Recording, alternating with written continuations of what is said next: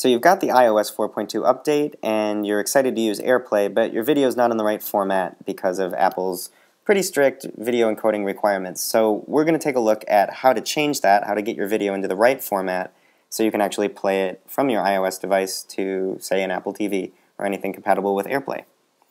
The tool we're going to use is Handbrake, but you can use your favorite video encoder. We're choosing Handbrake because it's free and it's cross-platform. So I'm going to open up a video here. It's this little video of Buddy on the couch.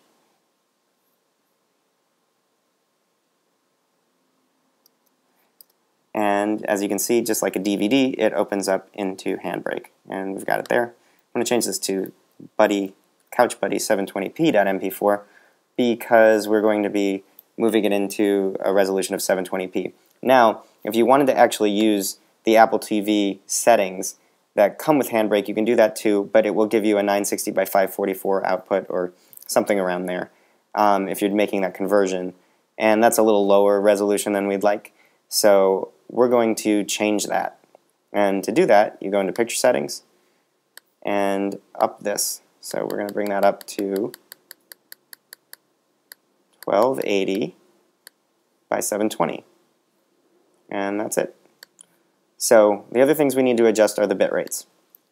First, the video bit rate. We've got an average bit rate set here of 2500. We're going to update that to about, let's say, 5442. That's kind of an arbitrary number, but the idea is to keep it between 5,000 and 6,000 kilobits per second. For the audio, we're going to max that out at 160 kilobits per second because that's as high as you can go on an iOS device.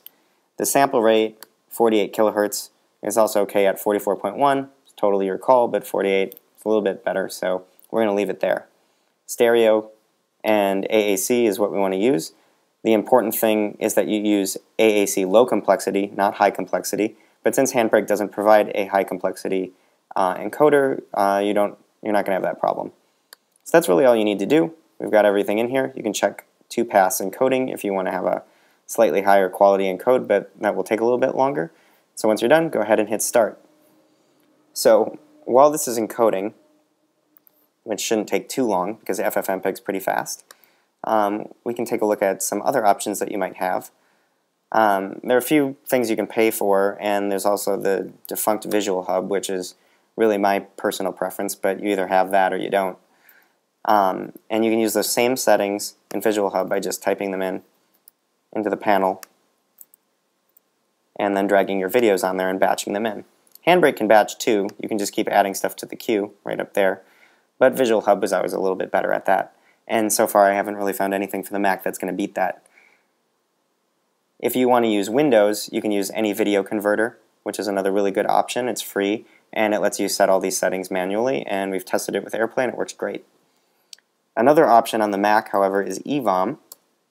And EVOM is super simple. You basically just drag in a file and it converts it to whatever format. Now we had a little bit of trouble converting things that were larger than 720p. It would handle the bitrate just fine if you chose Apple TV or even MP4 high or medium, which defaults to H.264 anyway. But it didn't resize the file down to 720p. It just kept it at the same resolution. So until EVOM works that out, you probably don't want to be using it for your conversions unless they are 720p or lower. So those are our options. We'll just wait for Handbrake to convert and then check out the results. Okay, so let's give this a shot with AirPlay.